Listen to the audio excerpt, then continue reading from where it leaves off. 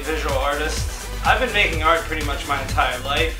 As far as this exact style technique that I'm doing today, probably for at least like the past 5-7 years or so, but I mean obviously it's just something that's always changing and developing. But yeah, art my whole life. I've always been interested in the more like transcendental properties of art, I guess. So that's in regards to both the actual act of creating, but also in regards to the content that I put into the actual work, the subject matter. But I don't know, something about when you're creating that art, it becomes like a meditation almost. You completely lose track of everything else and kind of get in that zone, and that's something that's always interested me. So like, sort of once the piece is done, it's done. You know, the actual act of doing it is what really draws me to do it.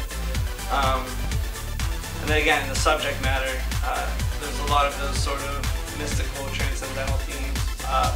Use a lot of religious iconology, you know, of all different backgrounds. I kind of like all that stuff, pagan symbolism, and kind of mix it all together to sort of say what words can't.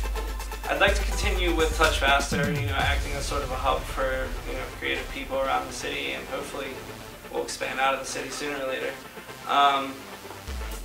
So yeah, whatever I do will be involved with that, because I love the idea of collaborating. So I just want to keep expanding on that, and, you know, getting new artists involved in the process, and continuing to do what I do.